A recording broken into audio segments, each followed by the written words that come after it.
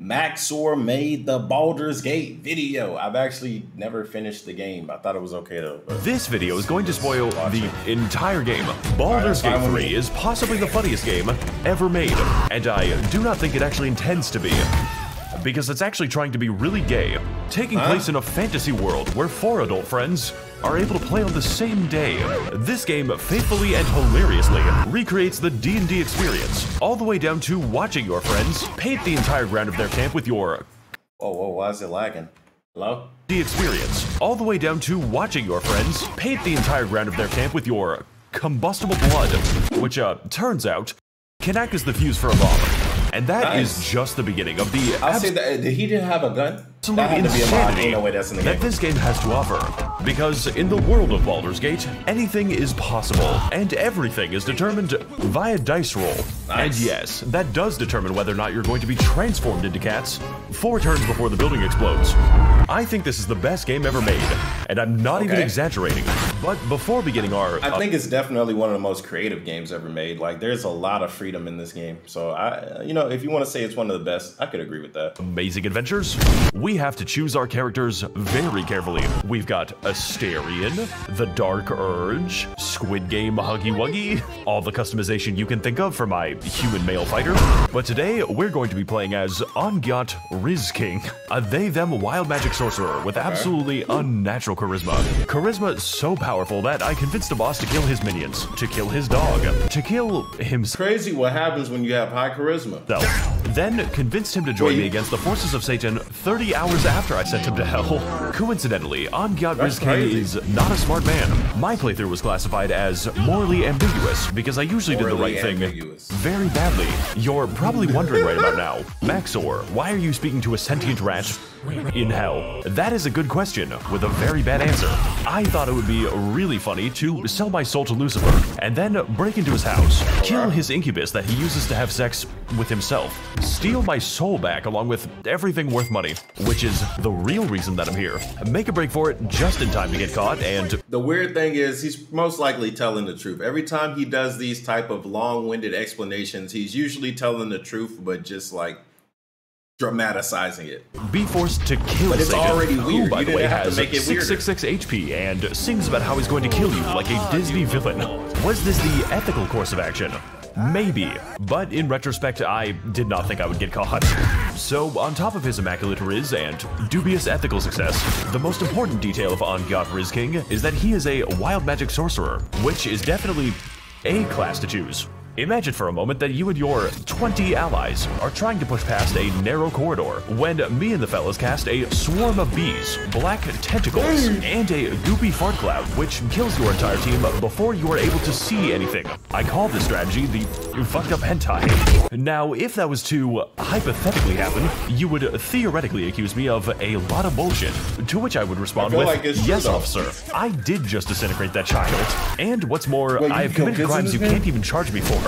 Say hello to the spell Feign Death, which works by placing your allies into a coma. This, I would argue, is not a very useful spell. But if I were to say, give all my money away to a lucky merchant, then he would trust me enough to initiate nap time. And after carefully concealing my presence in a conspicuous dark blob, I will be able to steal my money back plus interest. And what's more, I get a fucking discount next time I show up.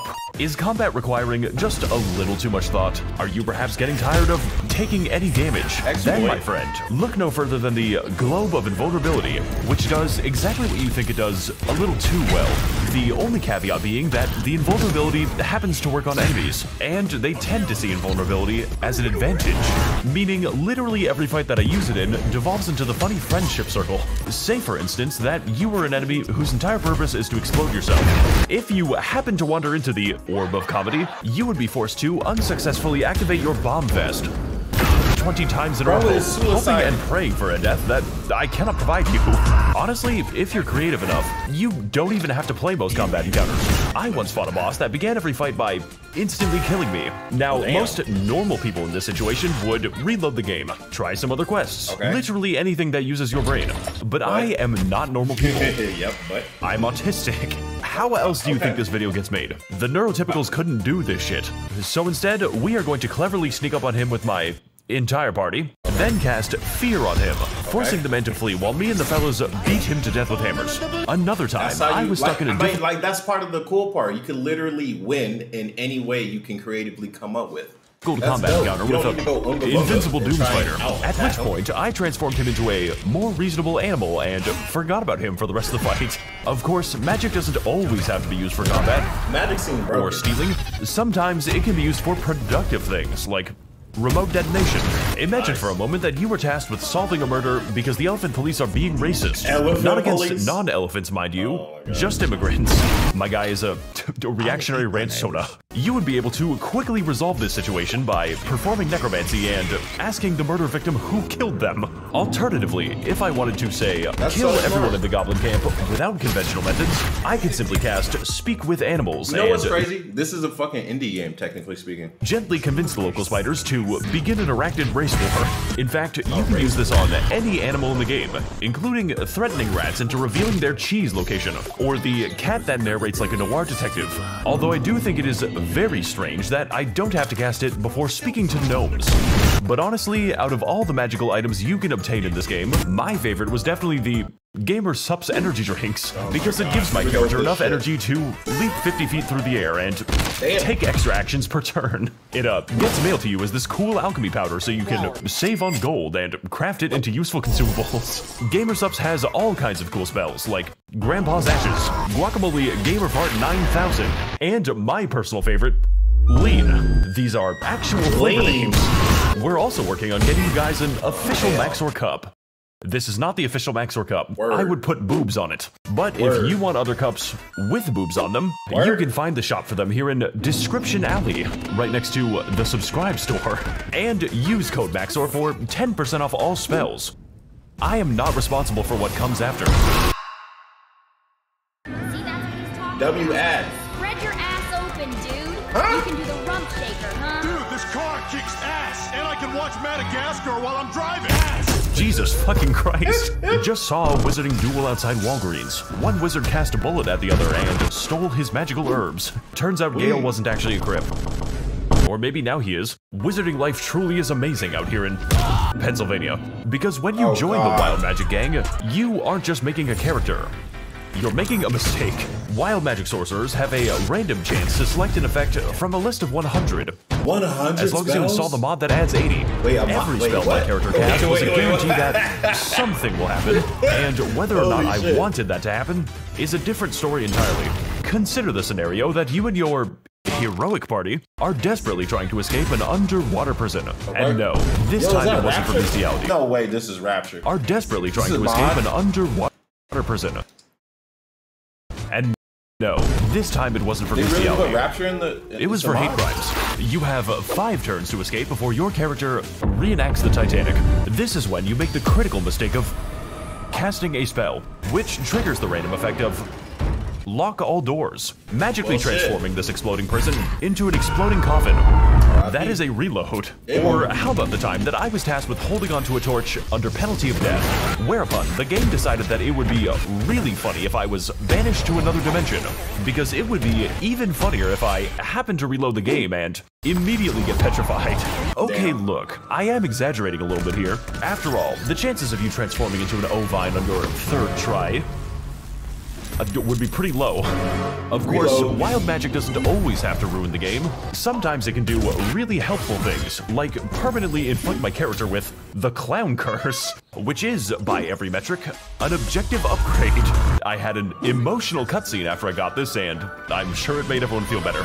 Here we have the fight with the giant robot, where I accidentally transformed myself into a cheese wheel.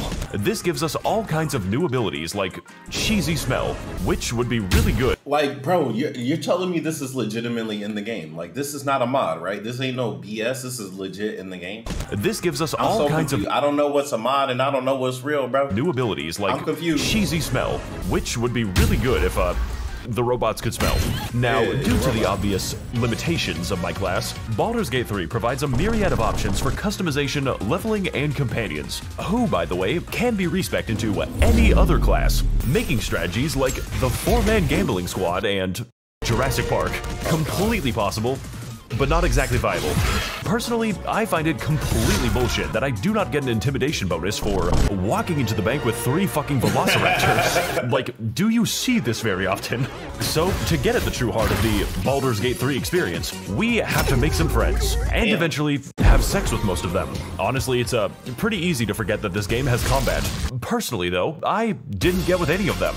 Oh, yeah? Mostly because I can't show it, but also because I was interested in a more acquired taste. That's right, baby. Gay sex with Squidward. I always dreamed of touching those Squidward tentacles as I played his clarinet.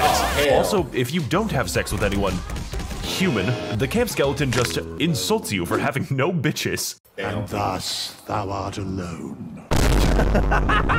Shadowheart, more affectionately referred to as Shart, is a cleric of Shar that I spent the entire game gaslighting into a religious fundamentalist.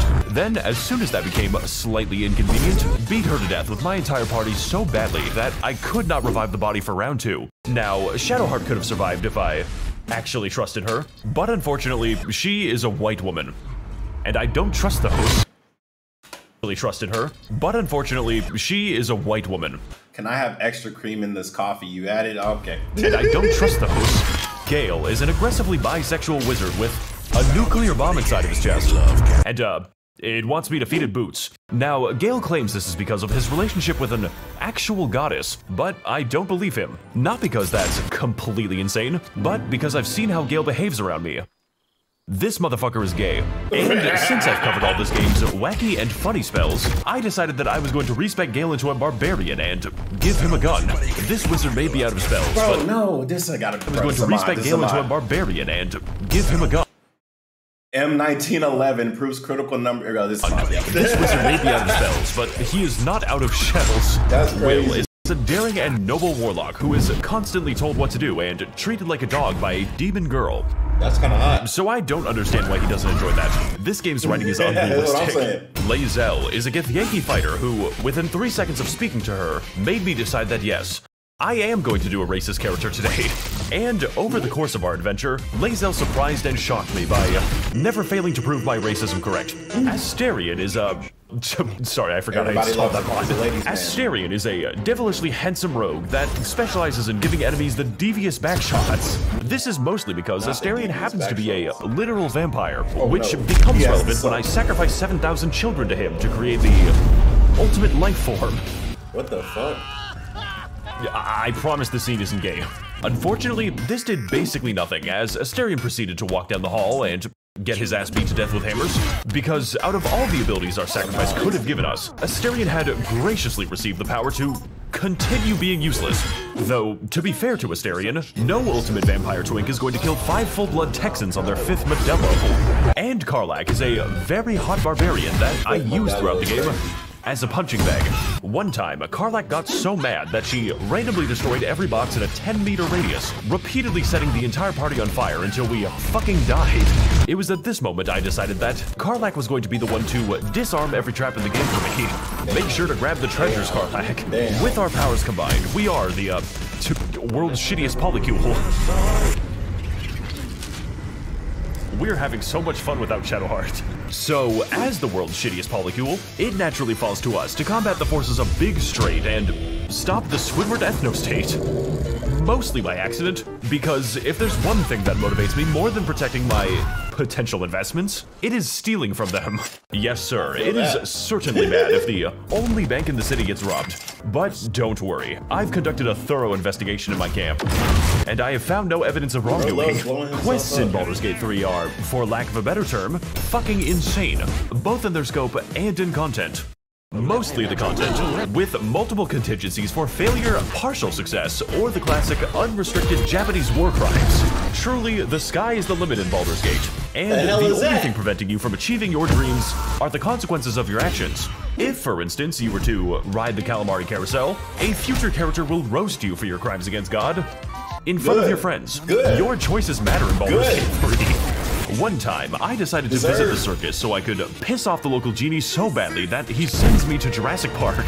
But, that's not important right now.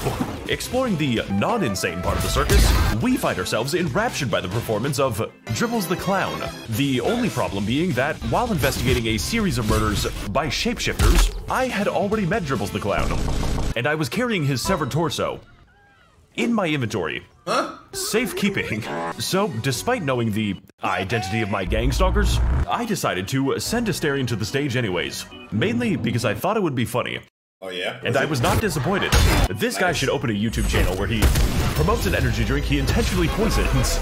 Now, you're gonna want to be careful after doing this quest, because unbeknownst to you, one of your crewmates has been replaced by an imposter. And worst of all, I am kind of into this. Can you shapeshift yourself pregnant? So, whether you know it or not, you are going to be playing Among Us for the next 10 hours. And honestly, playing as the imposter is so much more fun. Which is why, instead of stopping the killings, I decided that I was going to do them myself, and eventually join the blood cult by bathing in the blood of the racist elephant to bring about a new future of crimson despair. Shapeshifters are usually multiracial. Is that the bad ending? By definition. What I'm trying to say with these long anecdotes is that you never just go to the circus in this game, or God forbid, speak to a clown. Though you are watching this YouTube video, which is close. Repost if you want to mail a porcupine to your neighbor's boss. Give me the thug shaker, dude. Shake your ass. The thug shaker. Take your hands off it and shake that shit. Welcome to the first major dungeon of the game, appropriately named Central London. And like the actual London, it is unfortunately filled with the English. You can really tell because you can't understand anyone and the food is inedible. It is here that Baldur's Gate really shines as a game where you can do almost anything, and an unlucky developer will be forced to code it. There are 3 targets for you to kill in the Goblin Camp, or if you're bad enough, several dozen, each with their own personalities, weaknesses, and premium cheese strategies. Needless to say, this channel is not going to offer you any good advice. After all, there's a lot of guide videos for this game alongside race tier lists. So, while I'm not going to be sorting you by phenotype, what I can give you is a taste of the premium cheddar. Okay, so you're gonna want to start out by going invisible and placing a wyvern toxin into the Kool-Aid. Then lead a toast by declaring that we are going to drink until we die. Make sure that Asterion is the one to do it, by the way. We don't need him anymore. Heading inside. Damn. We take care of our first target by following her to a secluded location, summoning a cloud of daggers, and then initiating verbal exchange, locking her into our conversation while she is slowly stabbed to death. This isn't considered a crime, by the way, because, well, they could just walk out. Just don't hit a piece of wood while you're doing that, because then you're not going to be killed for assault. You're going to be killed for destruction of property. The next trick we're going to do is called Minthara's Skip, because we are going to be summoning a random spectator to skip to the end of Minthara's life. Just pray to God that she doesn't go down easily, because the spectator servant. You gotta fight Finally, that now. we have our third target, Dror Razglin, who is slightly hard to kill the conventional way. So instead of that, we're going to do something significantly harder. I know, really original strategy, Max. Animals are so fucking funny. So you They just make me keep want summoning something to Welcome kill to it. the Underdark, Kill them. home of the spectator boss fight. Because yes, in addition to having a giant underground area filled with interesting flora and fauna, Baldur's Gate 3 dares to ask the question of, what if people in the Underdark had a different skin color to me? And completely unrelated to that, what if there was a lot of slavery? Because it is this very slavery that we are going to take advantage of. Immediately upon entering the world's basement, you're gonna want to head over to the Mushroom Kingdom. And you're gonna get a letter telling you that the princess is now a permanent guest at one of Bowser's 7 Koopa hotels. Talking to the giant mushroom, you're gonna have to explain to him how reanimating the bodies of dead velociraptors is technically not a war crime. But what I'm going to use them for is definitely a war crime. This game is so and after wild, playing man. a game of Pokemon with We do so much the stuff in corpses this that your game. enemies I didn't even reanimated, come we up with steal their this. boats and progress down the river towards the Iron Fortress of Grimforge. Okay. This place fucking sucks labor. dick. I'm gonna kill myself. Welcome to Grimforge, home to South many Africa? different kinds of people, whether they're enslaved or enslaving. You really only have 2 options here in the Grimforge. Eavesdropping in on the local Minecraft Let's Play. We overhear rumors of an ancient and powerful explosive, which will purchase my child labor at least 30 minutes of Roblox time. And after gently ascertaining the location, from their bodies. We carefully confiscate the nuclear weapon using a refined negotiation tactic where I lied to them. Now equipped with the most powerful bomb in the game, we are presented with a choice. We can either use this bomb to help the gnome slaves finally achieve their freedom, or we can use it to kill Jor Razglin. Yeah! So, going back to the Goblin Camp, we discover through some experimentation that Jor Razglin doesn't actually die to the bomb that I just placed.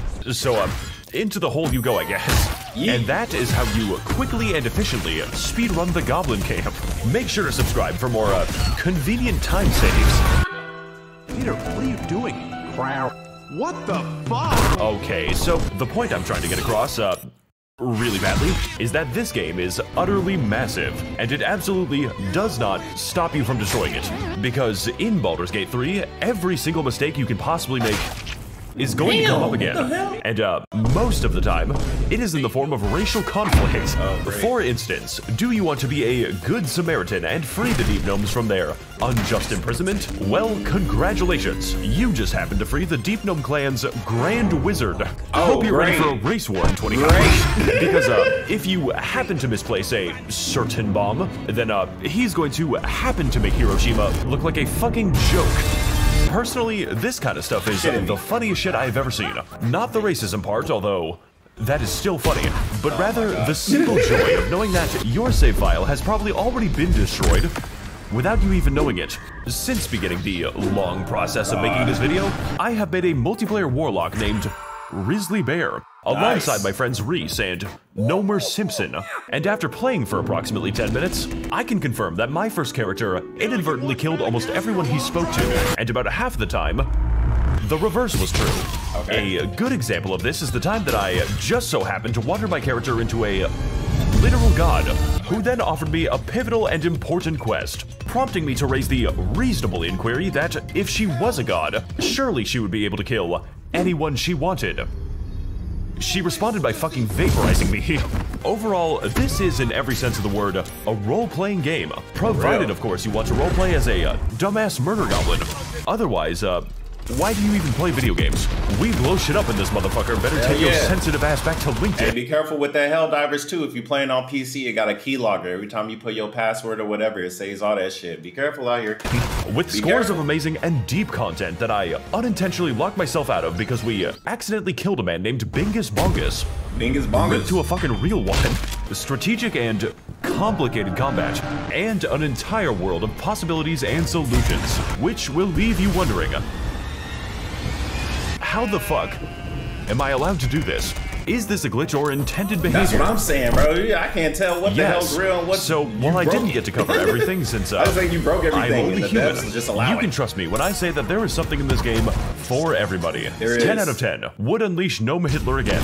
For me, though, I would like to thank all of my amazing... You know what's crazy? I think I would love a game like this, like Baldur's Gate 3, but I want it to be action RPG. I don't like turn-based personally. Using and sacrificing their funding for only the finest of video game content.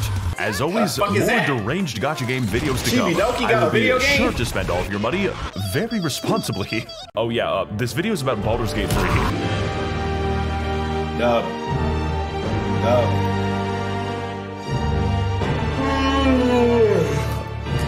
So, just like normally, I actually have no idea what the fuck I just watched, but it was great editing. Great job, Max0r's. I don't know if he explained the story or he was just explaining how he destroyed the Earth, but hey, it is what it is. It was a great video, though. I'll see you guys on the next one. Have a good night.